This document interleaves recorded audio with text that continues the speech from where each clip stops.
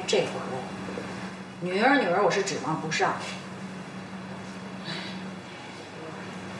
这客人都走光了，我还就指着这饺子店挣钱呢。你还真给我添堵！不行，我得去找他们去。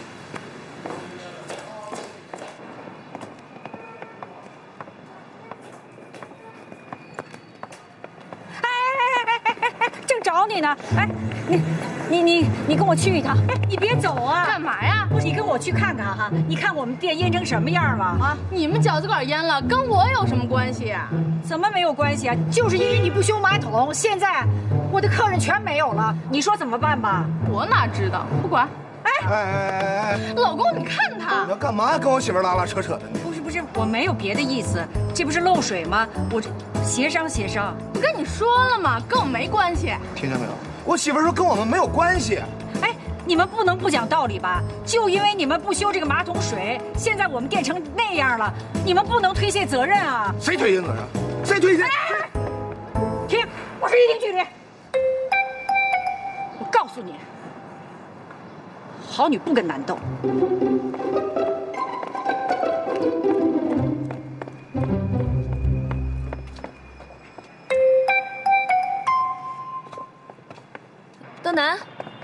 东南，哎，你怎么在这儿啊？哈哈，你妈给我打电话。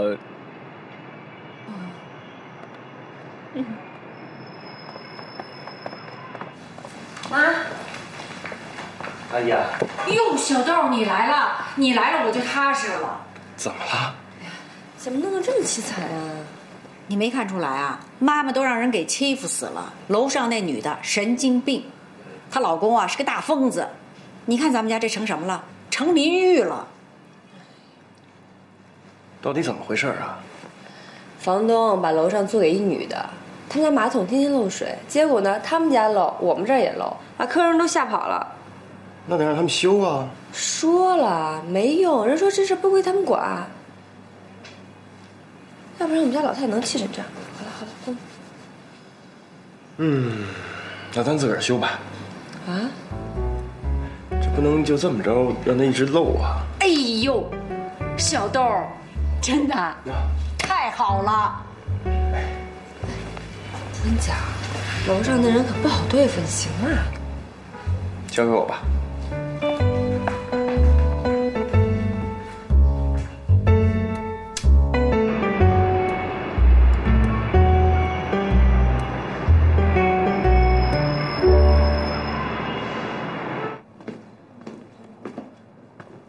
还在这儿呢？这都几点了呀？都睡这儿干嘛呀？散！哎，你今儿又不回家呀？台球厅是我家，我要与它共存亡。哟，还共存亡呢！我告诉你啊，你想死就死，别拉上台球厅，又不是你一个人的。哎，兔妈还不让你回家呀？我们俩已经分手了，好吗？分手了，我回去干嘛去啊？我跟你说，陈北，这件事本来就是你不对。兔妈那人性格你又不是不知道，你跟他服个软认个错，你这么死扛着对你有什么好处？我是个男人好吗？男人是有尊严的，懂吗？我刚才说了，我不回去，我就不回去。我跟你说，不是别说，我的他就算现在跟我说让我回去，我都不带回去的。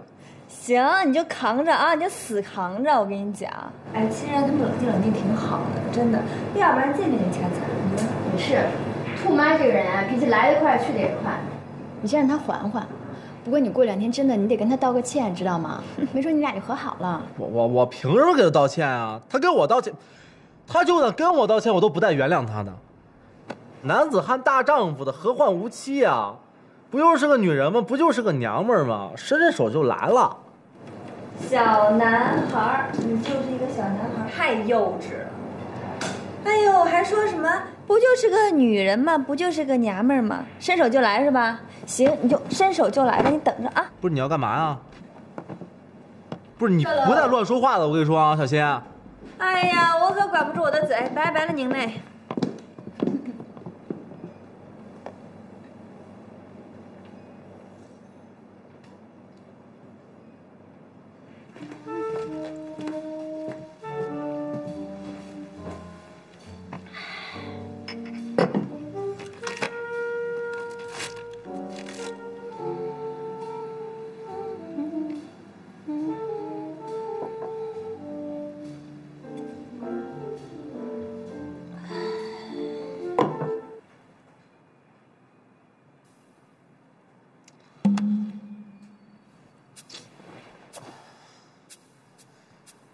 信号满了呀，怎么一天一个电话都没有？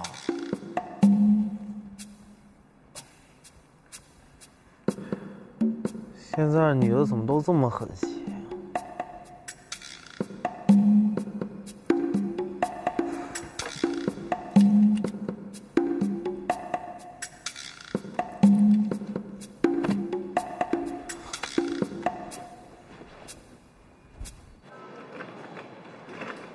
谢谢您大夫。不客气。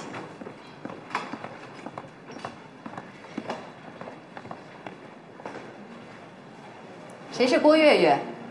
哎，我。你进。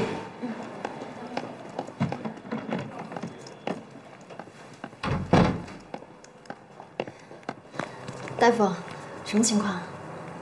各项检查结果已经出来了，一切正常。恭喜你，你怀孕了啊！多长时间了？2个月了。我呀，给你开点营养品，你回家好好养着吧。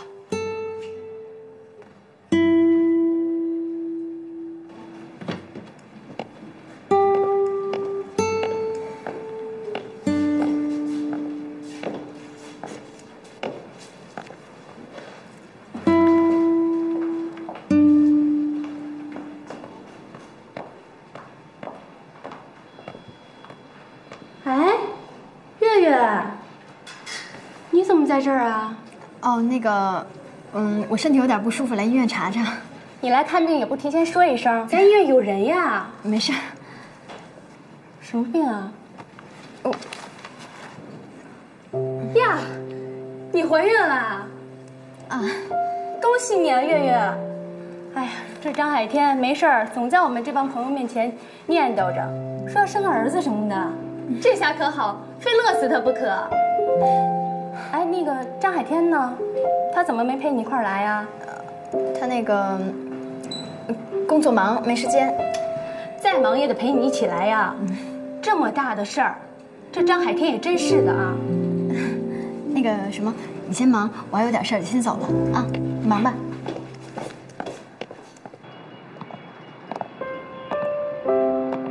这里将是我们生活的起点。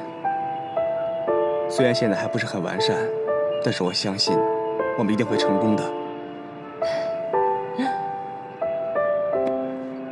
我现在已经不是一个人了，我有你在我身边，所以这里不是我的未来，而是我们的未来。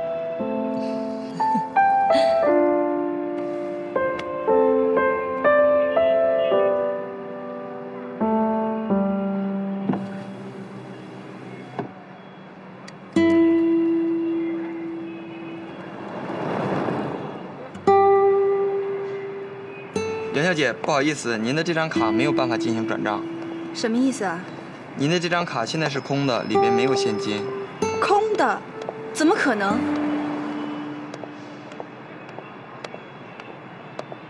把今天账都记下来，给我看一眼啊。哎，好。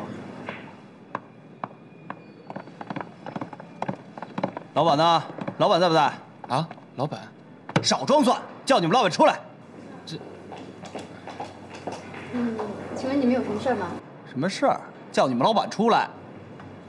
对不起，老板不在。不在？我问你，这个台球厅是林泽峰开的对吧？对啊，怎么了？你们有什么事先跟我说吧，我会转达给林泽峰的。林泽峰，哼，好，也就是说就是他开的对吧？兄弟们，给我砸！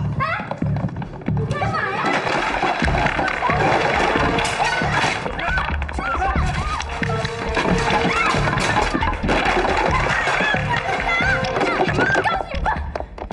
告诉林泽峰，勾引别人老婆不得好死，出来混总是要还的。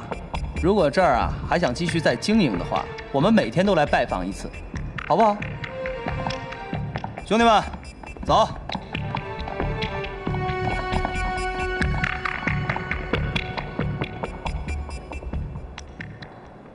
事办得怎么样了？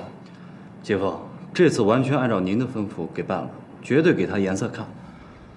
他林泽峰以后再也不敢嘚瑟，就是要给他点教训，跟我斗，嫩点儿。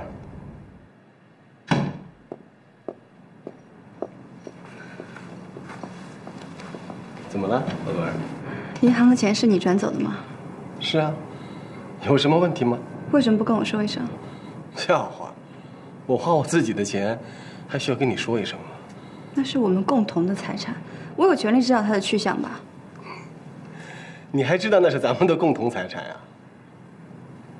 可他怎么跑到林泽峰的账户上去了？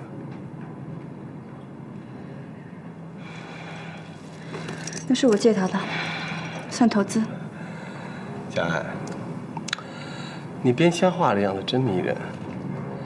可就是编瞎话之前想想，对象是谁？好，就算是我白给他的，那跟你有什么关系啊？反正我们两个人要离婚了，我用的是我的那一半钱。小安，我最喜欢的就是你的天真。但是有一点我可以给你保证，假如咱俩离婚了，你1分钱都拿不到。凭什么？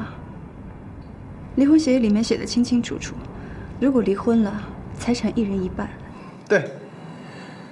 可是婚前协议上还写了，如果有人搞外遇而离婚，外遇的那一方是1分钱都拿不到的。对了，自己看看吧，很漂亮啊。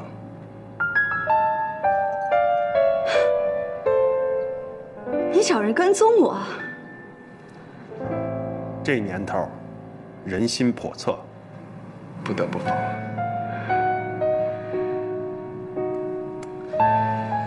小安，离婚这么伤感情的事儿，我看你还是多慎重。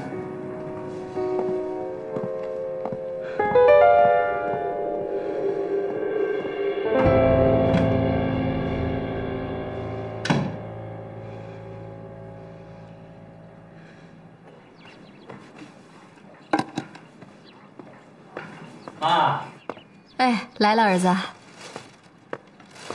你看看你，每次来都买这么多东西，我给你刘叔根本吃不完。别天天在家忙活了，我听刘叔说你最近胃就不好。没事儿，老毛病了，你不用担心我。这2天刘叔不在，要不然你上我那儿住去。我可不去。看你这满脑袋都是汗。渴了吧？妈给你倒杯水去啊。行。怎么了，妈？来，怎么了，妈？啊？哪儿疼啊？哪儿疼？胃疼，老毛病又犯了。妈，咱上医院去啊。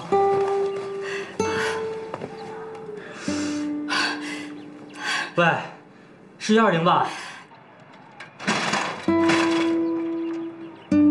慢点，小心点啊。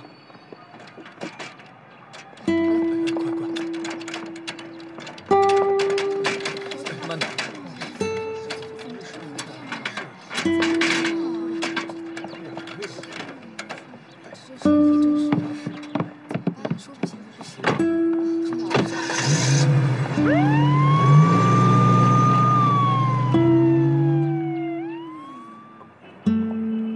怎么了，珊珊？林总，你快点回台球厅，现在这边都乱套了。别着急，慢点说。我也不知道怎么回事，今天中午有几个人莫名其妙的就跑到咱们台球厅说找你，我们说你不在，然后那帮人就叮铃哐啷的开始砸东西。那你报警了吗？已经报警了。你等会儿我给你打过去啊。好。喂，泽秀。哥，你快来趟医院，咱妈出事儿了。啊？啊，行，我马上就来。好嘞。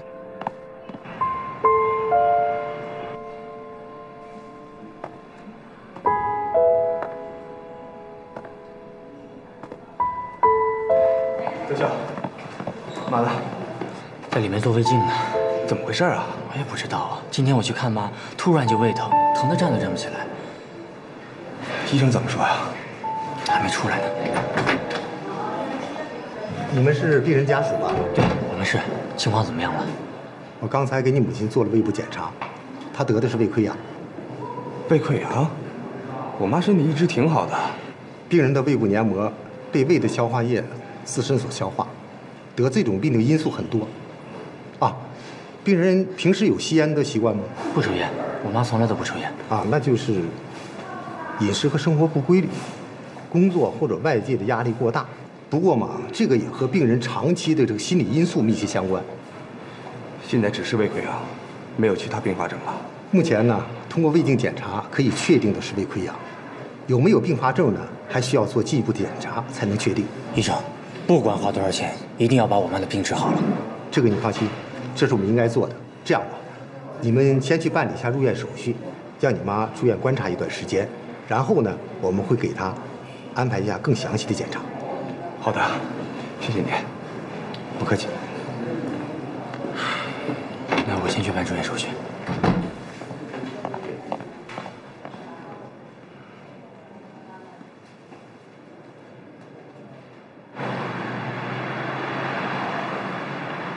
到底怎么回事？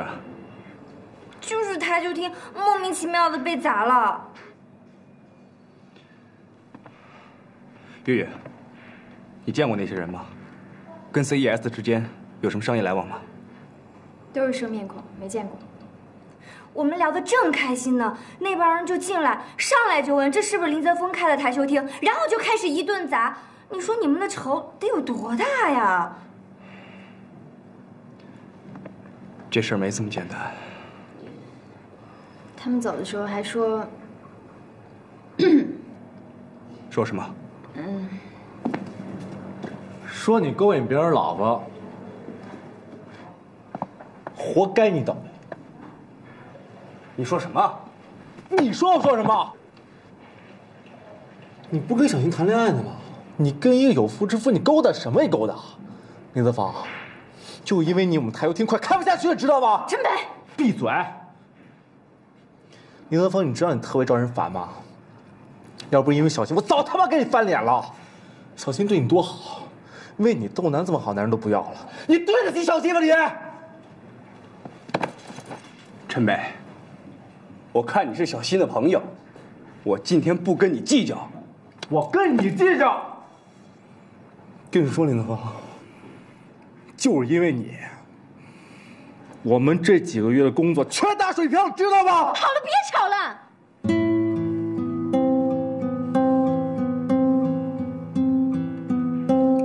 好，我会把这件事情调查清楚，给你们一个解释的。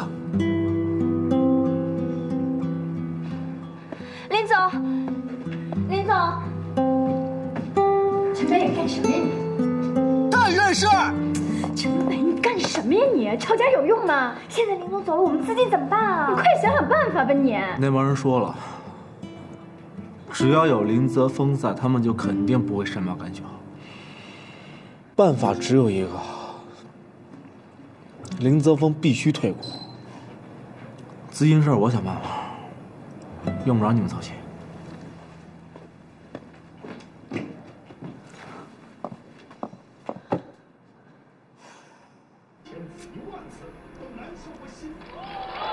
妈，别再换台了，眼睛会晃瞎了。你说小豆他能搞定楼上那俩神经病吗？应该没问题吧？这饺子店要真淹了，咱们怎么办呀？那有什么怎么办的呀？我不是还有宠物店吗？那能一样吗？啊？这饺子店我开了那么多年，甭管他挣多少钱，有这个地方妈妈心里踏实。再说了，你到时候一结婚，啊，过自己日子了，哪顾得上我呀？有这个店啊，我还有点事儿做，我不闷。妈，你说的是什么话？什么叫我结婚我不管你了呀？我是你身上掉下来一块肉，我不管你谁管你啊？放心吧啊，有我一口吃着就饿不着你。说得好听，我的话你都不听。谁说我没有听啊？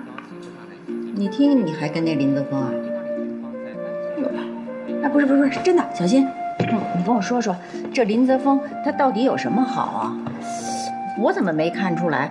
你给我讲讲啊！我也反思反思，是不是我看走眼了？妈，他全部都好。什么全部？哪儿都好，他满足了我对男人所有的幻想。吹得跟花儿似的，没觉得？哎，我还是觉得小豆好。小豆，你看人好，品质好，靠得住。阿姨跟进。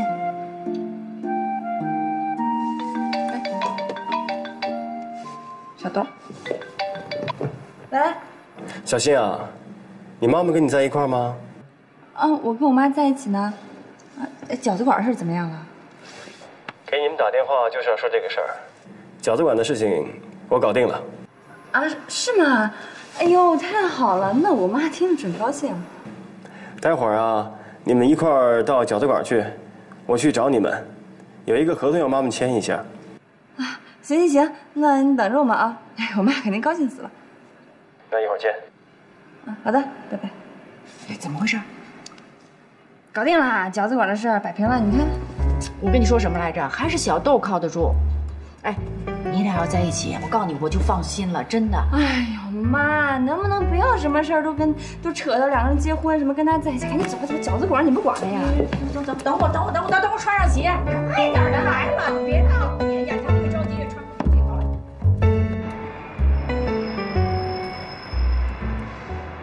好久不见。找我过来什么事儿？你最近过得好吗？你有事说事儿，我没时间跟你叙旧。听说你怀孕了。谁跟你说的？这么说，你真怀孕了？跟你有关系吗？不是，我不是调查你的意思啊，就是那天有个朋友在医院妇产科看见你了，孩子几个月了？这个没有必要告诉你吧？我是孩子的父亲，当然有必要了。张海天，你给我听清楚了，咱俩已经离婚了，所以现在我肚子里的孩子跟你没有半毛钱关系，你不用操心，知道吗？月月，你别这样，再怎么说我也是孩子的亲生父亲，这是你不能否认的事实吧？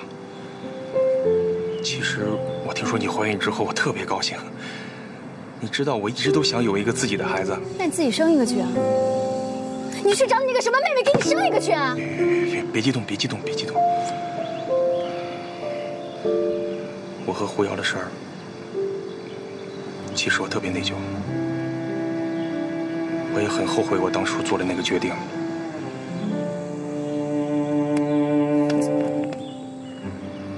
我们复婚吧。离开你之后，我才知道我曾经给你带来多么大的伤害，我是真的很后悔。你现在跟我说这什么意思呀？还有用吗？张海天，离了就是离了，后悔没用。我可以等啊，你能不能给我一个机会，让我弥补我曾经对你犯过的错误？我会给你幸福了。幸福？你知道什么叫幸福吗？早干嘛去了？月月，你也不希望你的孩子生出来之后就没父亲吧？我会给你和孩子一个温暖的家了。张海天，这孩子是我的，我会负责任，我会好好把他养大，不用你操心。对了，你以后没事不要再给我打电话。月月。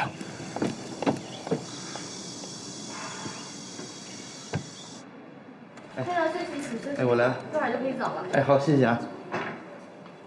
亲爱的，别哭了。你看这不没事儿吗？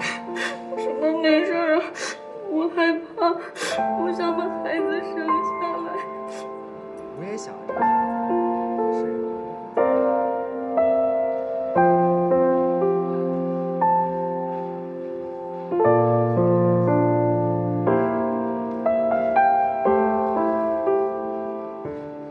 11号。我进来吧。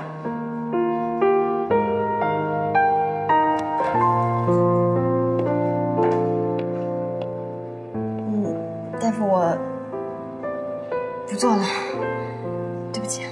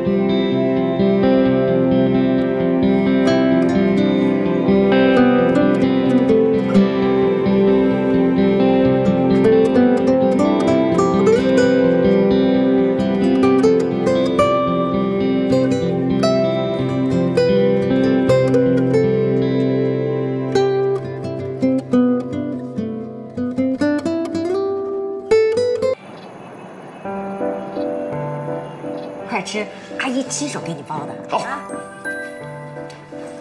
好吃吧？阿姨特意给你包的。嗯，你到底用的什么招啊？把楼上制服了？对呀对呀，你告诉阿姨，你怎么制服那2个神经病的？你先把饺子咽了。嗯，其实呢，特别简单。我首先找了一下咱们这条街上万能的居委会，然后又让居委会的大妈带着我去见了一下咱们派出所的白所长，我把情况跟他们反映了一下，白所长带着我跟人家打了个招呼，然后呢，居委会大妈还专门请人帮助他们家把那个马桶给修了，就这么简单。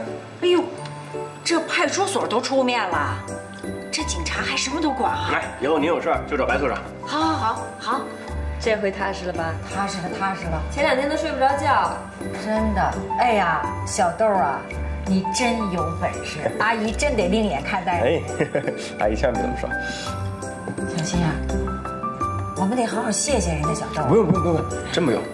那行，谢谢呗。哎，你这光口头上说谢谢不行啊，你得请人家小豆吃顿饭啊，好好谢谢人家，人家帮咱们家解决了这么大的问题。这顿饭不许躲啊！行。好。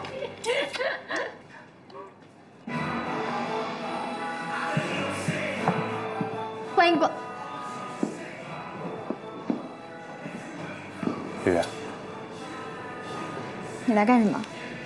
我给你打电话也不接，我只能过来找你啊。我跟你已经没什么话好说的了，你走吧。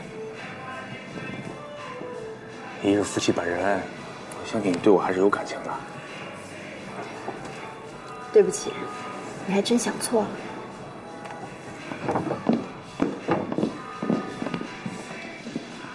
其实我仔细想了想，我们之间还是有爱情的。你不能这么狠心放下我们的爱情吧？你也不能完全不顾及我们的夫妻之情吧？你能别这么文绉绉假惺惺的吗？我听得耳朵都起茧子了。月月，你变了，你原来不是这样的。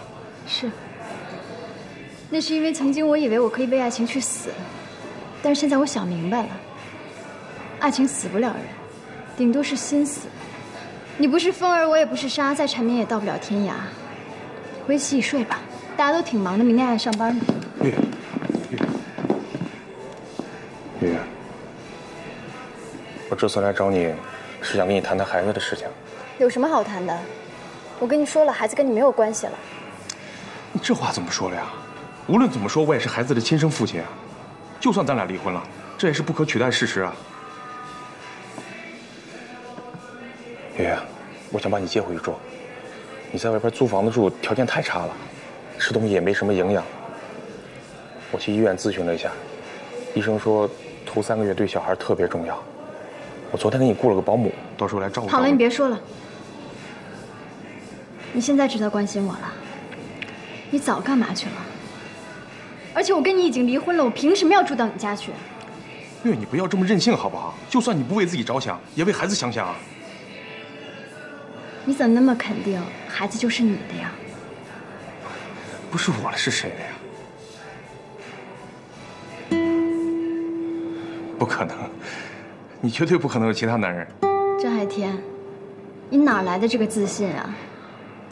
你可以在外面有女人，为什么我不可以有别的男人？谁的？我的。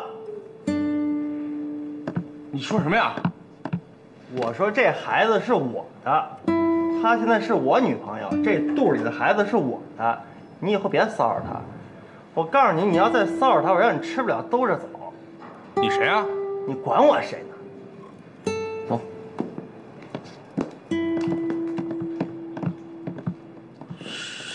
谁呀你啊？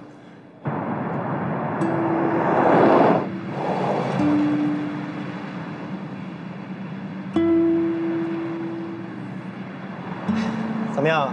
刚才没不高兴吗？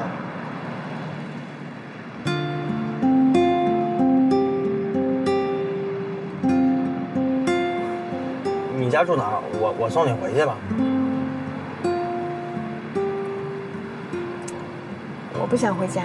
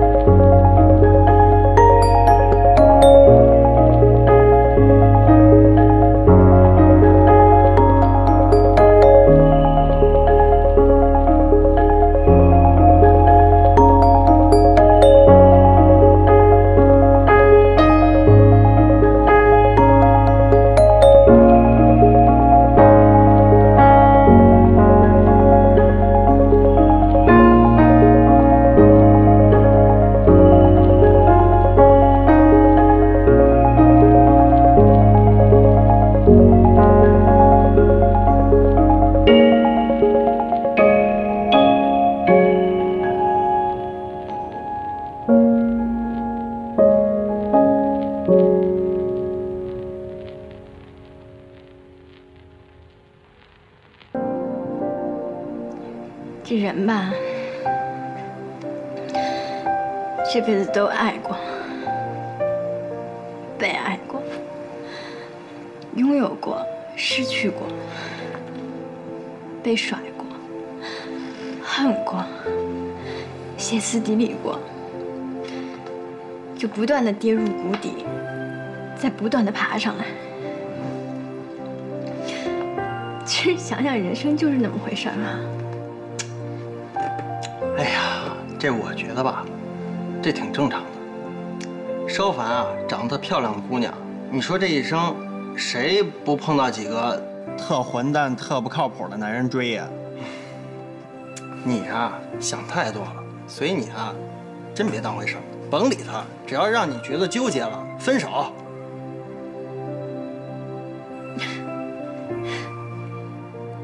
你知道吗？当我看见我老公跟别的女人在一起的那一天，就那一刻，我觉得我自己噌的一下小了好几圈儿。我不断的缩小，越来越小，越来越小，到最后我觉得我都能钻进地缝里。我觉得张海天的出轨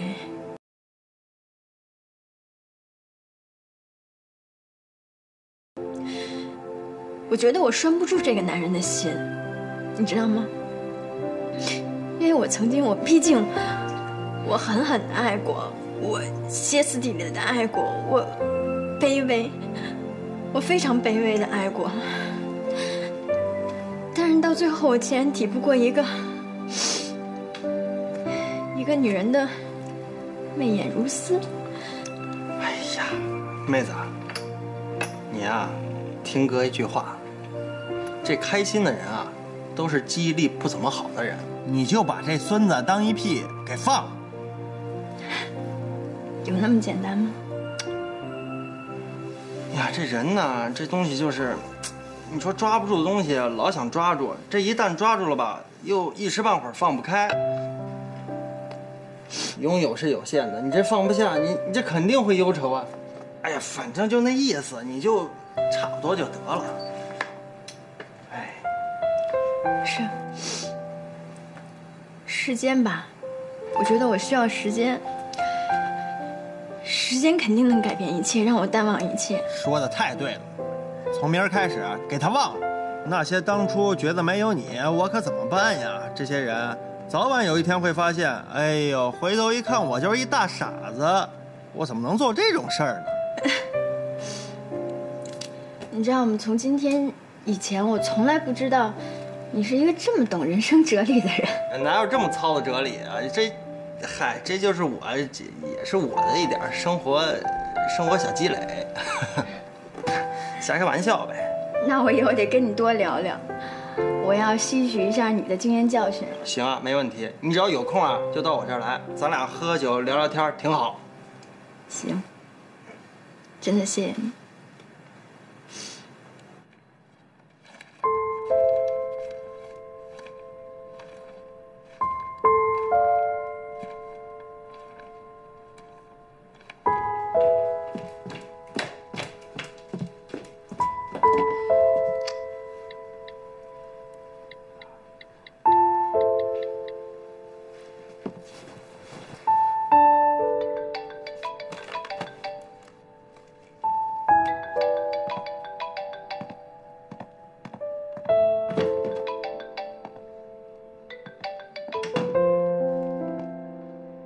喂，我看你给我打了好几个电话吧，今天。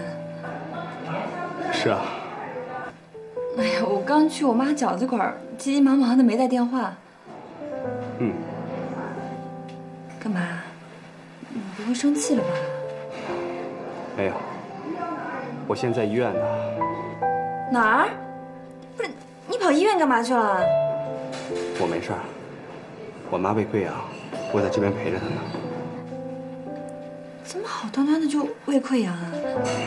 医生说，可能是平时饮食不太注意，然后休息的时间也不够造成的吧。严重吗？需不需要手术啊？现在还不知道呢。哦。还得在医院里观察几天，过几天才能知道要不要做手术。哎，你在哪个医院啊？我过去找你吧。今天太晚了，你别过来了。可是你一个人在那，我不放心啊。你一个人过来会更担心的。听话，今天晚上哪都别去了，好吗？可是。行了，别可是了。唉，那行吧。好。哎，对了，我今天听说台球馆那边闹事儿了，怎么回事啊？我也不知道。行吧，那你也别太担心了，你就在医院，你抽空睡一会儿。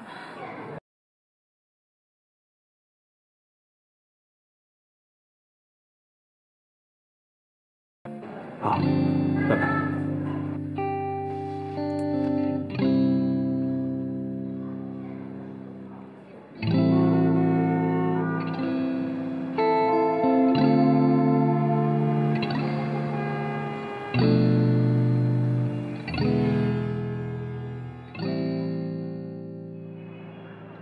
林泽峰，哎呀，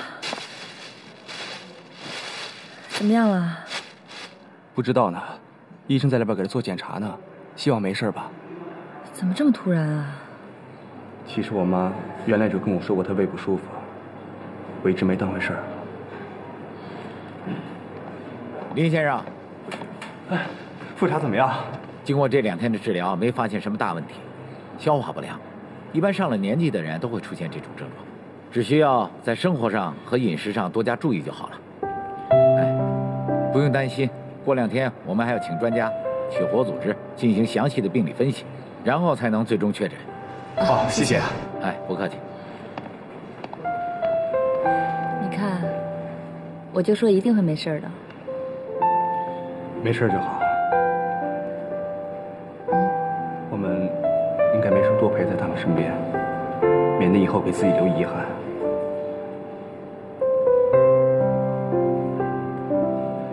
阿姨，哎呀，小新来了。对呀，我们来看您了。快坐。本来昨天晚上就想来看您的，可是怕您休息了，不好打扰，所以今天才过来。你们工作都忙，能有时间抽出来看看我，我就高兴得不得了。医生怎么说的？没什么大事儿，医生让您多注意休息，注意饮食。没什么大事就出院吧，咱们回家。在这住1天得花多少钱啊？这能花多少钱呀？妈，您还得留在医院，把身体给调养好。我在这住着不自在。阿姨，你得听小峰的，而且你过2天还有要检查呢，等检查明白了，我们才能放心呀。哎，还有医生说，什么能吃，什么不能吃，你一定要多注意了。我知道了。要说阿姨别的不行，我这身体还挺好的，说不定我这样的还能活到100岁呢。啊，对了，阿姨，医生说辛辣的不可以吃，凉的也不能吃，而且最主要是保持一份愉悦的心情。我现在有吃有喝的，心里可高兴了。要是你和小峰有了着落，我就更高兴了。您看您，说什么事儿都往这上面扯。我不往这上扯怎么的？我现在年轻，你们有了孩子，我能给你们看着。过几年我老了走不动了，我怎么看孩子呀？那行，那你也得先把身体养好了吧？等你把身体养好了，再等2年，给你生个10个8个的，你玩。你看这孩子都这么大了，一点正形都没有。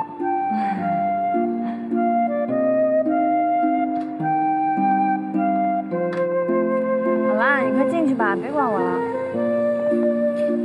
这段时间我在医院多陪我妈，可能没那么多时间陪你了，你别生气啊。说什么呢？我怎么会生气啊？哎，我以后每天给你们送饭呗。不用，医院都有食堂，别麻烦了。那我要给你送饭，我肯定给你煲点汤呀，做点有营养的。总归是比医院的食堂好嘛。哎，这样我还能看到你。好了，就这么定了啊。对了，以后我有时间就过来，咱们2班倒。不用，我跟泽秀会2边倒的，而且还有刘叔呢，你就安心工作吧。最近台球厅出的问题，我也没时间去管。什么问题啊？珊珊没跟你说吗？没有啊。出什么事儿了？起来！起来，起来，起来，起来！赶紧的照照，照照，快！拿镜子照照，照你的德行。干嘛呀？最帅男人谁啊？是我，没变啊。哇，你不要脸的程度都赶上我了，是吧？是的。忧郁的眼神，唏嘘的胡子茬，有没有种英伦男人的 feel？ 还 feel 呢？就你这样往神农架上一摆，我告诉你，没2天科学家就把你带走了，一看是一野人。懂什么呀？这叫颓废范儿，好吧？你个土娃！颓废范儿？那你回家颓废去啊！你看你在这儿，胡子拉碴的，脸也不洗，脏了吧唧还睡在这儿，你说谁来打球呀？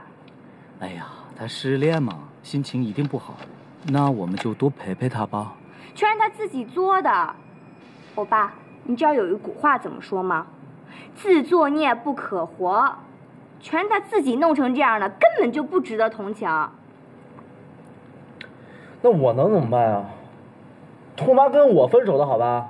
哎呀，女人嘛，女人需要哄的，你就说2句好话，好听的，道个歉，哄哄她就行了。你以为秘密跟你们家珊珊似的，没心没肺这么好哄？哎，我真不管你了嘿。不是我夸你脾气好呢。哎，就这么跟你说吧，你兔妈的脾气啊，你就主动给她打个电话，给她道个歉，她就肯定会原谅你了。你傻不傻呀？不打。哎呀，男人大丈夫能屈能伸，什么面子不面子的，你就打一个嘛。就是打一个嘛。那我看你俩面子，我打一个啊。那就快打，快点啊！你俩面子真大。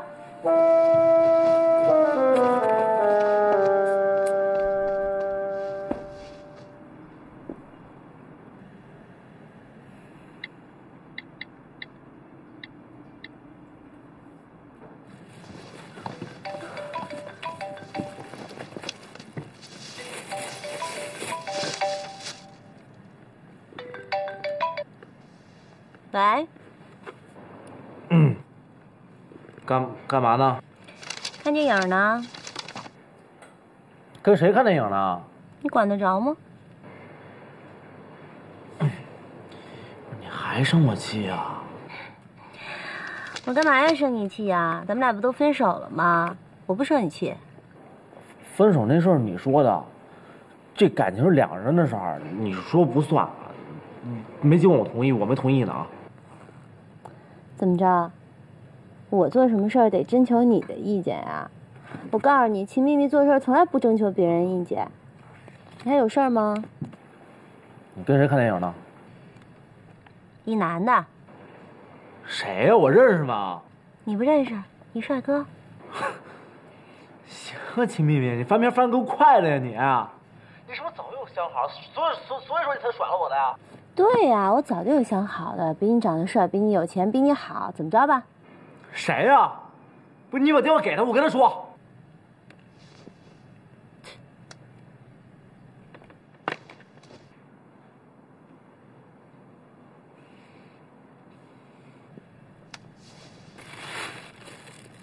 你说的是我吗？我没那么帅吧？也就是中上等人吧。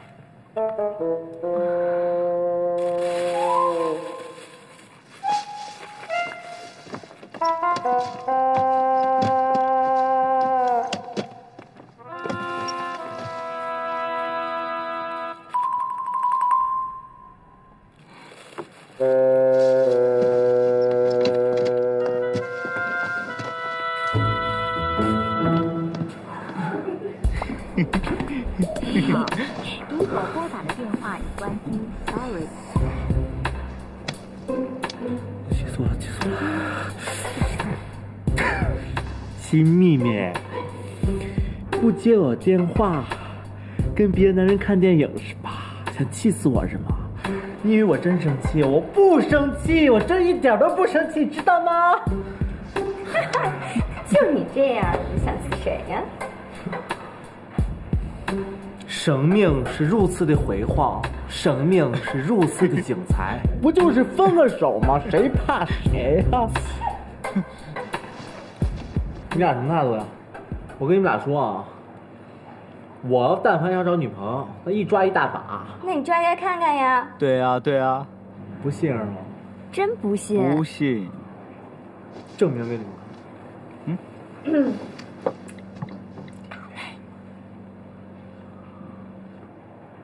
喂，在哪儿啊？我在婚礼上。谁婚礼啊？你啊？对啊。不是，你怎么结婚也不让说一声啊？这男的谁啊？你不认识啊？这干嘛的了？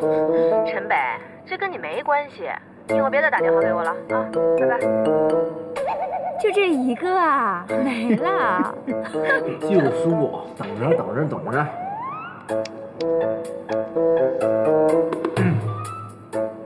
在哪儿呢？哎，陈北啊，我现在在机场呢。出差啊？什么时候回来？我请你喝咖啡啊。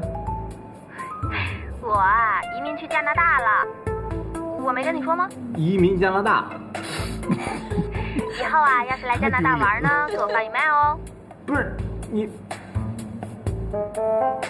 哎，气死我了，气死我了！妹子用时方恨少啊。我来。分手后，心里的井被掏空，只好慢慢的生活，慢慢的等待着心里的井水再度满溢出来。但很清楚的知道，不可以再和他在一起。但是离开这个人之后，却又觉得，怎样才能看到出口呢？欧巴，我就是你那口取之不尽、用之不竭的井。珊珊，欧巴，滚！赖你什么事儿啊？你说赖我什么事儿？我看你俩在这烦我。你嫌烦躲远点儿。你俩可以，行，我滚。拜。再见不送。贝贝，你什么意思啊？你凭什么把林泽峰踢出去？不应该吗？就是因为他台球厅被人找麻烦，他要继续在这儿的话，台球厅根本没法继续经营下去。你的意思是林泽峰拖大家后腿了是吗？自从这个台球厅开起来，你说说你出了多少幺蛾子，捅了多少篓子，我们说什么了？我们把你推出去了吗？再说了，这件事情林泽峰根本就不知道，是别人找他茬，你凭什么要怪他头上啊？我告诉你，现在他妈妈住院了，你这叫落井下石。林泽峰他妈没事吧？现在住院观察。很严重吗？现在还好，没什么大碍。贝贝，我知道你讨厌林泽峰，但是我希望你分事儿分情况好吗？我是在分事儿分情况啊，我分得很清楚呀。林泽峰如果继续在这儿待下去的话，那大家全都打水漂。你自己看着办吧。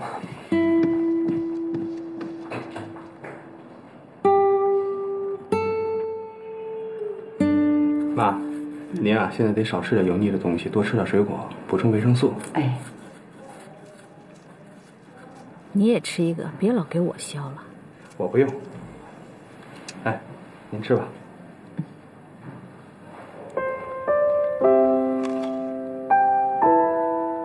甜吗？甜。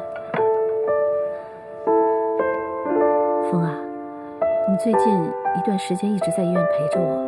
是不是耽误工作了？我现在感觉好多了，你刘叔又回来了，从明天开始不许到医院来陪我了啊！我没事。你现在工作顺利吗？挺顺利的。哎呀，来啊，热水啊，烫烫脚，烫烫脚啊，舒筋活血。一会儿我来吧。你呀，没事别天天往这儿跑了，怪辛苦的，有我跟我哥轮班倒就行了。啊，你们俩该忙什么忙什么去，大排档我已经卖了，我呀也没。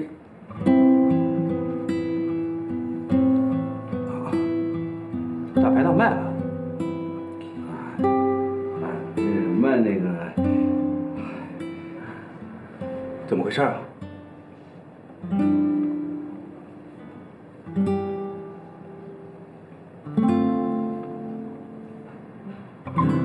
小秀，跟我出来。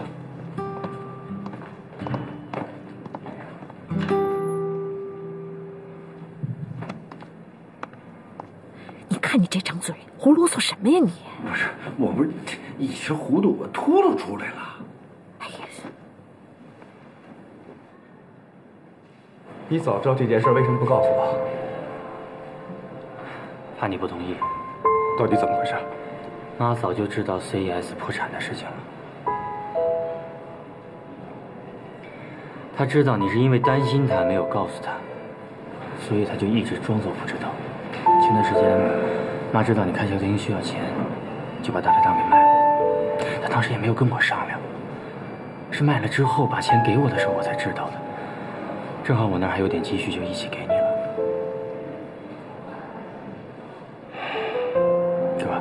别怪妈，她明白，如果你知道这笔钱是从哪儿来的，你肯定不会要的。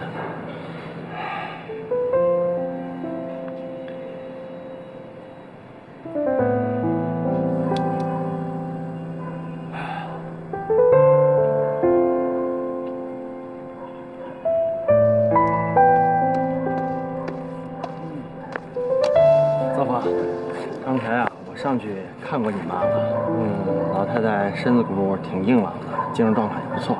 就希望复查的时候别再出什么状况。不会出什么状况的。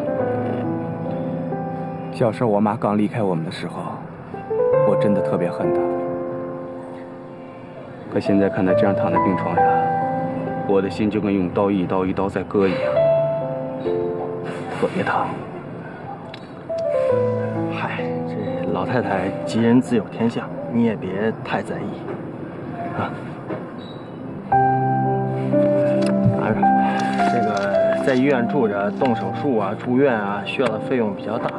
我呢，前2天别人给我推荐了一个股票，差点给我套死，所以这也不多，我再想办法。谢谢。嗨，咱兄弟之间客气这干嘛呀？哦，还对了，我听袁爱说，小野这孙子到台球厅找你麻烦，用不用我找些哥们儿啐他一顿？不要了，这事儿摆明是冲我来的，你别掺与进来了。不过通过这事儿呢，我对袁爱这姑娘的态度倒大有改观。她现在正在跟小野闹离婚呢。一个姑娘为你能做到这样，也挺难的。所以嘛，我不想再欠她什么了。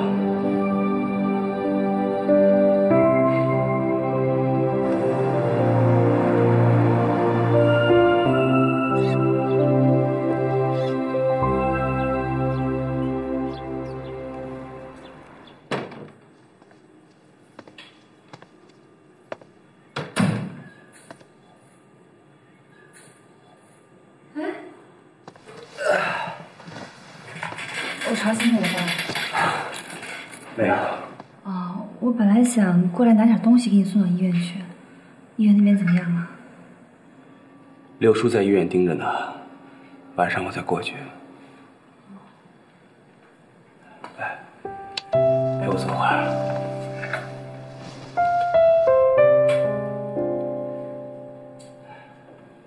知道吗，小贤？其实我一直都特别恨我妈。我一直到前段时间，我这心里都没办法原谅她。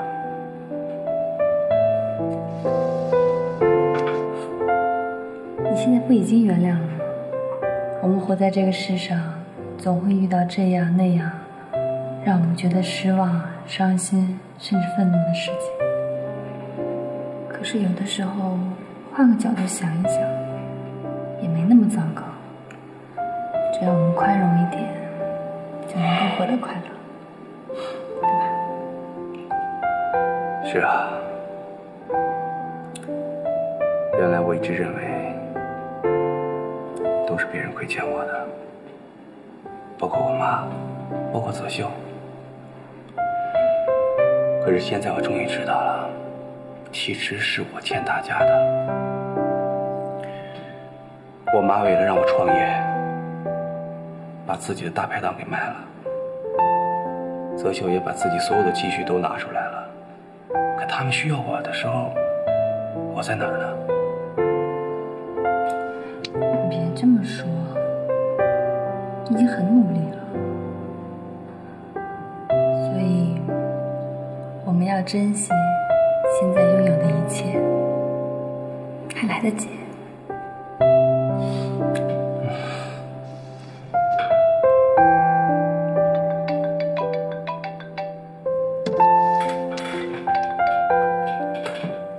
喂。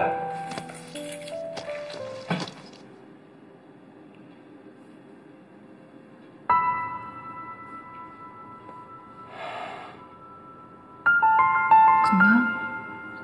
泽秀出车祸了，走，去医院。啊！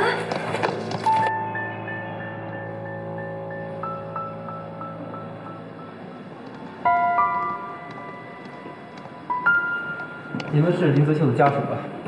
我们是啊，这车祸到底怎么回事啊？据当时的目击者说，林泽秀当时在去郊区的高速公路上，前方有一辆运钢管的卡车，车上绑钢管的绳子突然断了，高速行驶的卡车把钢管全都甩了出来。林泽秀反应很快，本能的躲避，但是撞到了路边的水泥护栏上。具体情况我们会通知你们的。谢谢，辛苦了。医生，我弟弟情况怎么样？病人的情况很严重，我们正在全力抢救，你们家属要有心理准备。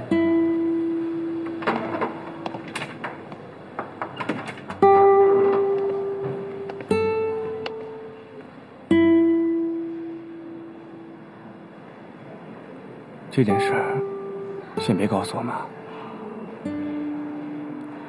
知道了。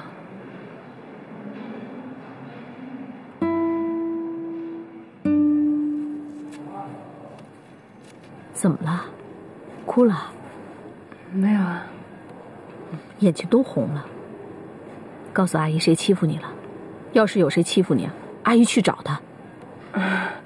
没有，可能昨天晚上没休息好吧。谁能欺负我啊？我欺负别人还差不多。哎，早上你看到泽秀了吗？他早上给我打电话说中午来看我，现在都晚上了还没来。那个，可能他在忙吧，最近他们公司事儿还挺多的。哦，你说今天中午我睡一觉做了个梦，我很少睡觉的时候做梦，你说奇怪不奇怪啊？你梦见什么了呀？我梦见我们家门前啊有一条小河，我去洗衣服，泽秀呢非要去游泳，他那时候的模样就好像7、8岁的时候。泽秀从小就不会游泳，我就告诉他不能往里游，水深容易淹着，可他不听我的。这一眨眼的功夫孩子就不见了，我急坏了，我就喊泽秀啊泽秀，喊了半天把我给吓醒了。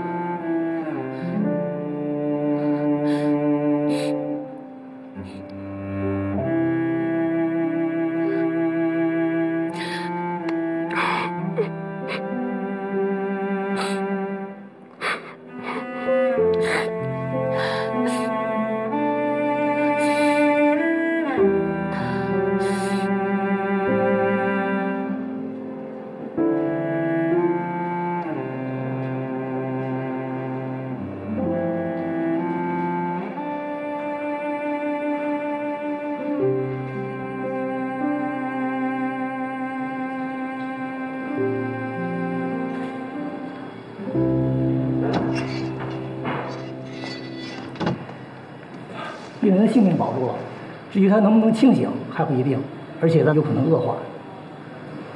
这什么意思啊？病人什么时候能醒，我们也没有办法给你们一个准确的时间。那他是不是就醒不过来了？这个要看病人自身恢复的情况，有可能1、2个月，也有可能好几年。简单说，就是一个植物人。谢谢啊。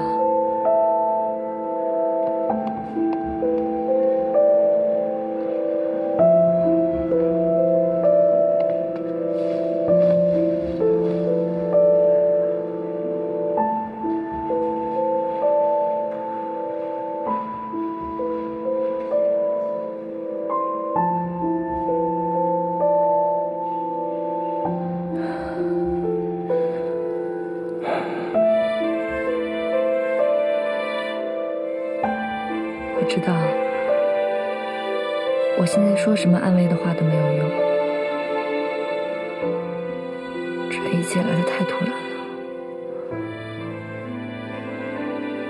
但不管怎样，你一定要坚持住。现在，你妈妈、泽秀，还有我们都特别特别需要你。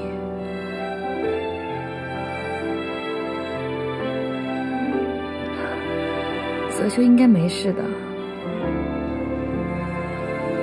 我们要找最好的医院，请最好的医生，他会醒过来的。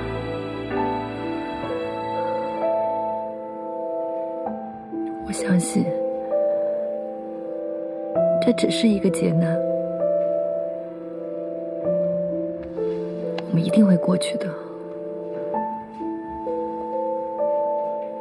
我会陪着你的，一起。所以你千万不能垮掉。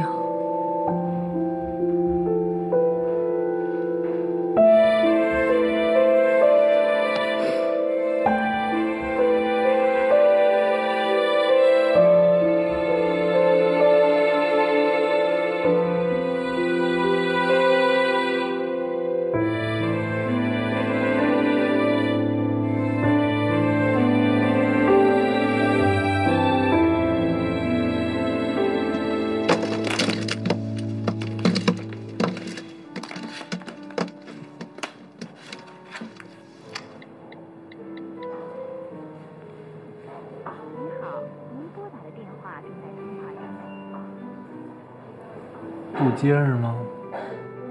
亲爱的，我今天跟你死磕。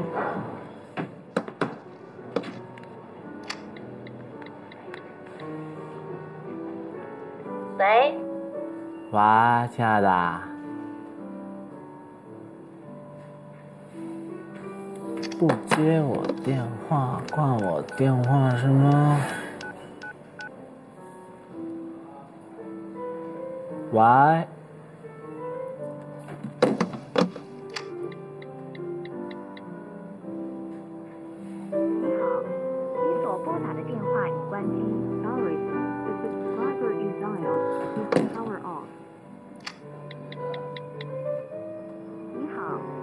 所拨打的电话已关机。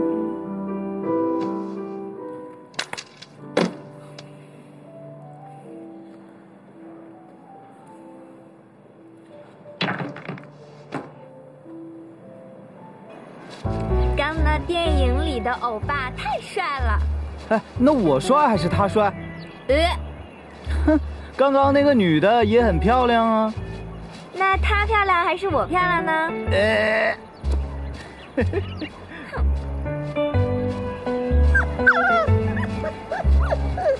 咦，有狗狗？哎呀，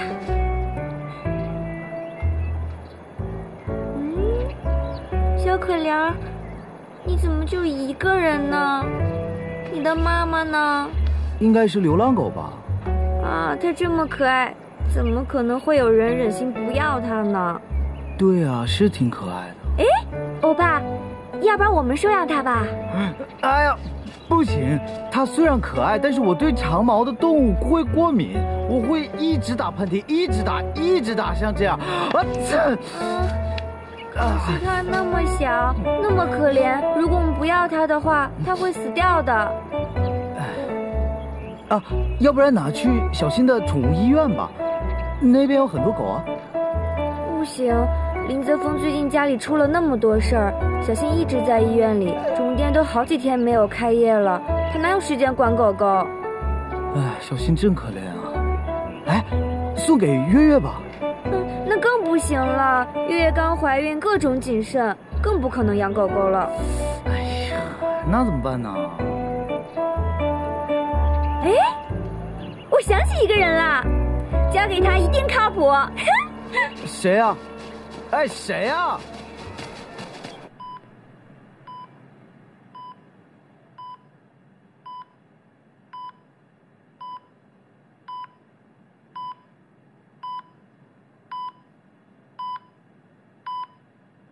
你说就这孩子怎么出这种事儿啊？这事儿怎么落他身上了？你说，刘叔，这事儿千万不能让我妈知道。肯定的。就你妈那心理素质和那身体，告诉她就麻烦了。哎呀，哎，你们俩回去吧，这儿有我呢。而且泽秀这孩子福大命大，我一直得看着他，日子还长着呢。你们俩啊，先回去，明天一早再过来，照我盯着，好不好？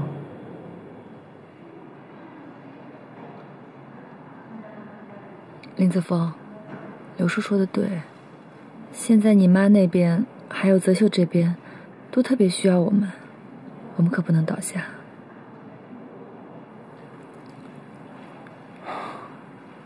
刘叔，那就麻烦您了。他们是一家人，一家人甭说两家话。你们俩赶快回去，明天一早你们还得来，一大堆事儿等着你们呢，好不好？我这盯着啊。行，那有什么事儿你赶快给我打电话啊。我这盯着你们赶紧回去休息去，好吧？也别着急啊。走吧。哎，走吧。那我们先走了。走吧，走吧。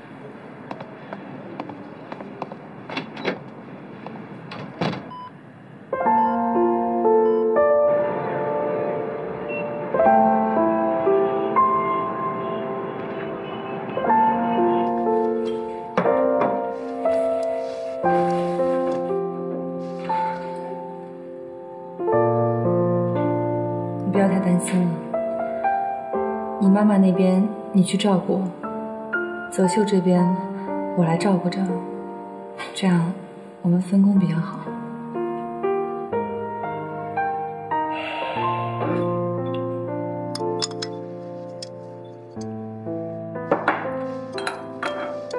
我吃饱了。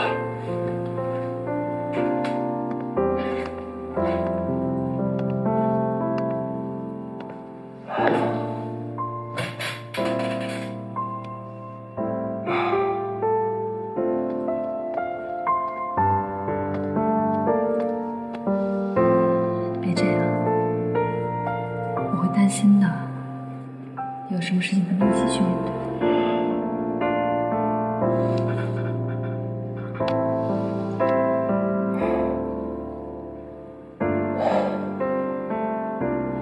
小新，我妈病了，泽秀成了这个样子，真的，你可千万不能再有什么闪失啊！你要再出事了，我可怎么办呀？答应我，照顾好自己，我不能再失去你了。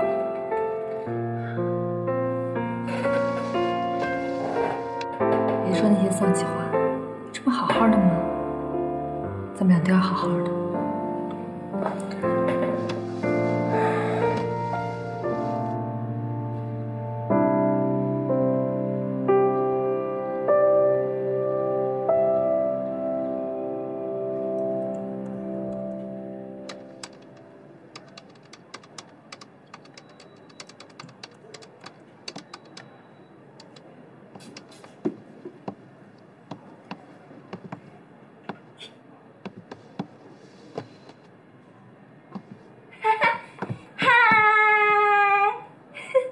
你怎么来了？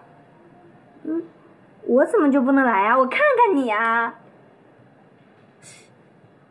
我还不知道你啊，你会没事来看我，无事不登三宝殿。说吧，找我什么事儿啊？你跟魏魏和好了吗？哎，你要是他派来做说客，麻溜利索赶紧回去，回去就告诉他，不要打电话骚扰我。不是，多大点事儿啊！你看你们俩弄成这样，你现在最需要的就是转移生活的重心。你什么意思啊？你知道你缺少什么吗？你缺少一只狗。像你这种失恋的女人吧，最缺乏的就是安全感。男人伤透了你脆弱的心灵，在寻找幸福的道路上，你找不到方向，找不到前进的动力。你知道你现在也缺一样东西吗？缺什么呀？缺心眼儿。我跟你说真的呢，狗特靠谱，狗就不会背叛你。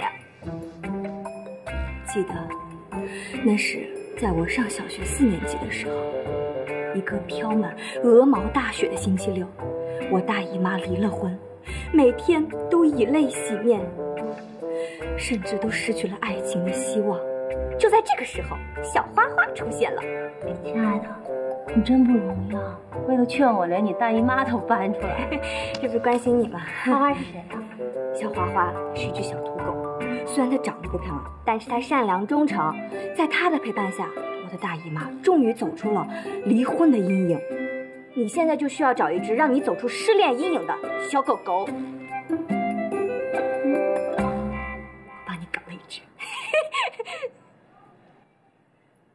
长得帅吗？必须帅，以我的眼光。看看你呢，我喜欢小小的啊，不要主题，可能放心吧。脾气怎么样啊？打不还手，骂不还口，让他干什么他就干什么，跟贝贝似的。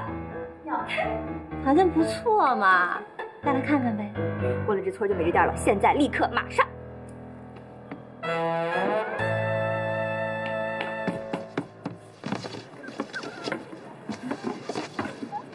你看帅吧啊！你看这双眼皮儿，这长睫毛，这小酒窝的，叫姐姐。这就是你要送我那只狗啊？啊？你哪儿捡来的呀？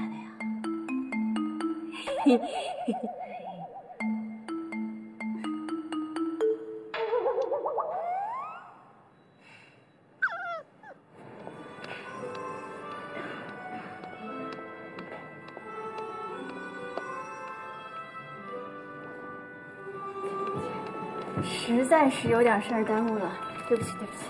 嗨，请美女吃饭不存在一个迟到与不迟到，我愿意。哎，这怎么一个人都没有啊？是不是今天不营业呀？我包了呀。那服务员呢？服务员，我觉得服务员站这儿都碍眼，所以让他们到厨房上菜去了。不是，你说的真的假的呀？真的呀。那得花多少钱呀？这孕妇啊，吃饭的时候需要安静，所以呢，我找一个最安静的环境跟你吃饭。不是，慧蕾，这样太浪费了。你说吃个饭旁边有人不是很正常的吗？你让那个经理把钱退给你，咱们走吧。不浪费，这好不容易约月月小姐一次，还不得隆重一点，对吧？哎呦，咱随便找个地儿就行了。甭随便了，你现在是一孕妇，得需要营养，专门带你吃点好的，补补身子。我看啊，按你这待遇，我出不了几天就成一个胖子，到时候真没人要我了。哎，你成胖子啊，就你这体型，也是前凸后翘的，喜欢的人多着呢。哎呦，没想到你对美食这么有研究，对这方面也挺感兴趣的嘛。不是我感兴趣啊，是你体型太好，穿衣服都包不住啊。吃。嗯。哎，对了，我还问你一正事儿，最近怎么样？谈朋友了吗？没有啊，还是一个人啊。哎，那么说这全世界的男人都有机会了？这机会人人都有。那我就踏实了，这括弧里呢还包括我，对吧？开玩笑，吃点东西。哎，服务员先生，把那热菜。哎，好，马上。好，等会儿啊，硬菜马上就上，尝尝啊。这菜还真好看，还好吃呢，啊，多吃点。来，喝点橙汁儿。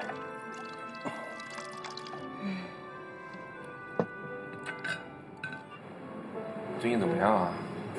这么长时间没见，你怎么越来越漂亮了？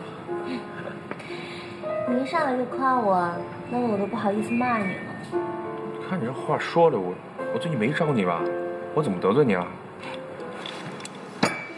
我告诉你啊，你跟月月离婚的时候，我特别想跑到你们家去骂你一顿的，是月月把我给拦住的。今儿出来跟你一起喝咖啡，是看在咱们这么多年朋友的情分上，已经算是给面子了。你说你这脾气还这么不好，你都谈恋爱的人了，你不能淑女点吗？你找我什么事儿啊？我没工夫跟你扯闲篇。哦，那个月月她最近过得好吗？